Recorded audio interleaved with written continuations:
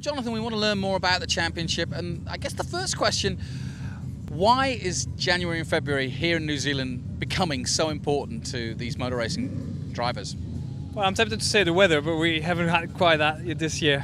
No, it's really the experience for everyone, because you can go testing in Europe, but it's only testing. If you're after more racing mileage, race starts, safety car restarts, qualifying, any issues like stuff that you wouldn't actually have in testing, the pressure or adversity with penalties and all that kind of stuff, this is what you find here, and that's the biggest difference.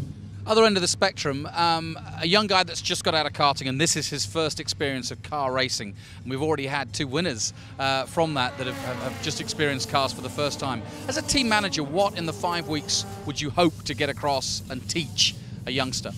The biggest thing, and that's what I tell everyone, we're all here to win, but the main focus is actually to learn. And you have to go back to Europe thinking, I am now ready or a better driver than what I was before I came to New Zealand. And that's the biggest thing, because a lot of drivers come with expectations, obviously, which is normal. We all want to win, but it's really them realizing that they are a better driver. And a lot of drivers maybe have a tough time here, and then 6 months later when I see them back in Europe, they say, I tell you what, actually this was really good, because I learned how to cope with this or that situation. I didn't make the same mistake again, and all that kind of stuff. It's about making mistakes and learning from that. Well, Ollie, we're trying to get a gauge for the importance or the relevance of this championship as it grows. You started in karts and you've gone all the way to 3.5 and been a champion in all of those. How do you see this championship in terms of development of a driver? I mean, it's massively important. I think most of the people that come here have, relatively little experience in cars. So it's important, before the main season starts, obviously you're spending a lot of money to go racing, you need to be prepared the best you can. And to do 5 weekends back to back, it's fantastic preparation. It's a relevant car to Formula 3, Formula Renault 2 litre, all those sorts of cars it's quite similar towards in terms of tyre and performance. So yeah, I think it's really important. Also 5 weekends in a row, it gives you as a driver a chance to improve weekend after weekend and show progression over the course of 5 weeks. And yeah, it's fantastic. As you go back to Europe, have you found that the notoriety of this series is becoming more and more? I mean, you've been around for a while, but it's a small world, motor racing. Do you find that young drivers are very much aware of what is going on down here? Yeah, very much so. It's more popular than when we first started M2 6 years ago, for sure. I think the level of the series has gone massively up as well from 6 years ago. Even all the teams are now doing a very good job.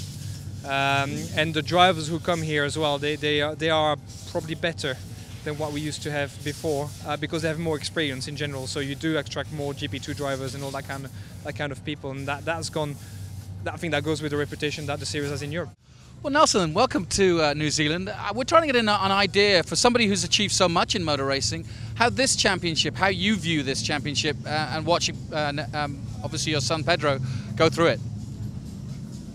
Well, it's in very good timing, because we're not racing in Europe or another championship.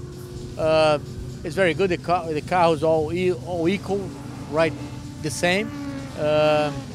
Especially for Pedro, it's very good because he's running in the dry weather all the time, and here we've been running in the wet all the time. It's very good for learning. We tried to do this 2 years ago, but we have a problem with the license, and we could only make one race. But I hope this year everything goes all right. And just in general terms, in just talking about drivers, what is the fundamental thing you want to get across, or you would want to get across with any driver that you might want to help? Yeah, I think first of all, hard work's pretty important. You've got to be willing to learn. The good guys I see out here are clever. I think you've got to have skill, and you've got to have a base set of skills, but to be excellent, you've got to be clever. And you can already see that within the team, who's clever, who's not. And it was something that I did. I picked up on things that other people didn't pick up on, and it's all about putting all that together. And you look at the Hamiltons and the Vettels, they're just probably cleverer than everyone else. Does it make you smile, though, when you see the amount of people working and how much attention is? When you went to Formula 3 in the UK, it was you and one mechanic, and taking on the likes of Mansell and Tiff Needell. Yeah, it's everything's changed a lot, I think you can compare these here like Formula 1 in my times.